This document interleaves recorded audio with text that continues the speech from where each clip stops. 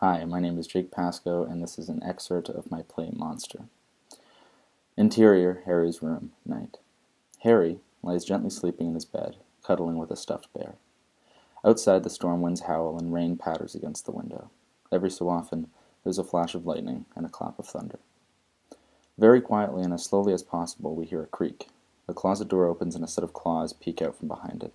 Monster steps out. He is tall, thick, and covered in dark green fur, with two small horns protruding out of his forehead.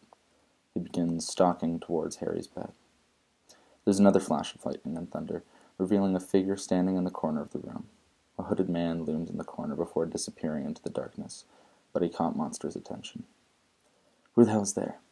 He walks over to where the man was once standing. "This is my kid. Get out of my room." Another flash of lightning. Monster jumps at the sight of the man. He lets out a yelp. "What the hell? Who are you?" "I am that I am." "What?" The hooded man walks over to Harry's bed and sits on a stool. He holds a staff on his lap. "Oh, no. What the hell do you think you're doing?" "It's his time." "What? Will you please keep it down? Just whisper. Don't wake him up yet. I've been waiting all day just to get a good scare, and I haven't had one in forever." "I do not whisper." "What?" He pulls his hood off of his head. He is bald and pale, with black circles painted around his eyes. "I am death."